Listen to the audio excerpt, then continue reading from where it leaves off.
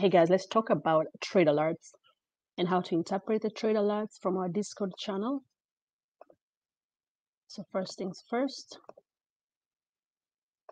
gonna go ahead and go to our challenge room, and it's the $1,000 challenge. All these are usually expanded. We have the rules section, we have the info center, and we have the trading floor. You can always come here, click on that arrow to minimize any channel that you don't want to see. So that you can pay attention to what you want. Now, when you're on the trading floor, right here is where we post the trade alerts. Make sure right click on that gear channel. Sorry, guys. Right click on the gear right here. Under the notification settings, make sure you have all messages checked here so that you don't miss out on any message from the facilitator when they post the alerts. If you don't want to hear anything from there, you can just mute that channel. Same thing with all the other channels. You can come here, right click, and you can mute this whole category if you don't want to keep getting notifications about this channel. So once you're in there, click on the trade alerts. Anytime an alert is posted, whether buying or selling, is going to be posted here. So the first thing you always want to do, you come here and you're going to start with what he said to get. So for instance, he said get cost, that's the symbol, January 29th expiry, 382.50 strike price, calls at $2.40, one contract. So what you're going to do, you will go to your trading platform. First thing you will do, you will type the symbol that you were told, which is cost. Next thing, you want to go to your options channel right there. If this option channel is at 6 and we were told to get January 29, 382.50 calls, you will come here, look for the expiry date that you're looking for, expand it. If you come here and you don't see 382.50 calls, all you have to do is come right here, expand that, add some more strikes. Scroll down and you will see it right here. Now, when you're right here, make sure you're on the side of the calls. This side is calls. You see right there. This side it puts. If you don't want to be confused, you can just go right here and check calls. So 382.50 calls. And he said $2. Make sure you go to $2.40.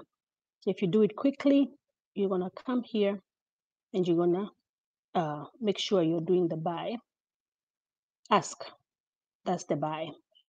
So when you click buy, you come down here on the order entry, make sure it says single option right here. Very soon we're going to start using other strategies, but for now you want to make sure it's single option. The symbol is cost, strike is 382.50, expiring January 29th. Make sure right here is call, not a put, depending on what you're told. On the buy side, not selling, make sure you're buying it, and then put the quantity that you were told, which is 1. If you come here, you will see he said 1 contract, 1, and then you can start with what he said, $2.40 right there, and place order. But if you look at the mid price right here, it's telling you right now cost is going for $2.52. So if you put $2.40, it's not going to get filled because the price right now is around $2.52. So you can change that to $2.52. Rule of the thumb here, if you're looking at the alert and is $2.40, if the price has gone up more than 10 cents, like usually 30% up, don't get it. Wait for it to drop a little bit before you get it. Or you can just forget about it and wait for the next alert. So $2.40, if you were to do 30% of that, you just do $2.40 times 30 divided by 100 and add it to see how much that has gone by. $2.40 or $2.40 times 130 to find what the price is. All right, so let's say, for instance, you came in there, you got it at $2.52. You just click place order. Pay attention to the day here. You always want to be on the day, not GTC, because GTC means it's good till canceled. Good till canceled. If this post was posted in the morning, and we said $2.40 in the morning, and then something happens and the market drops.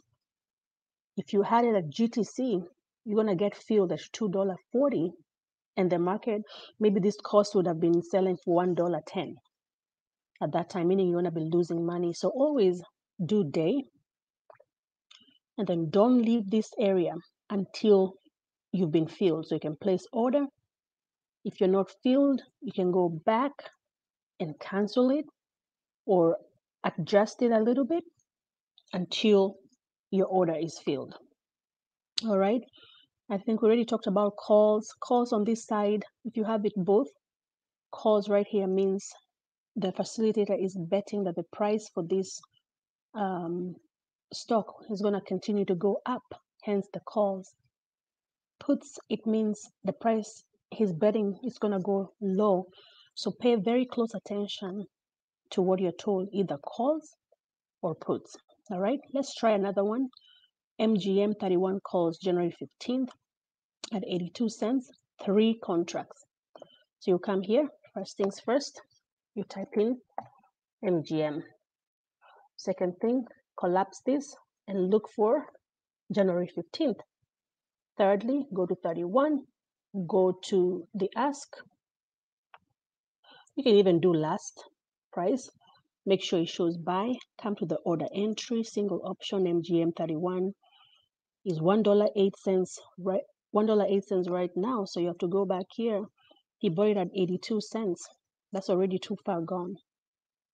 All right, but let's say, for instance, you came in at the right time and you got it at 82.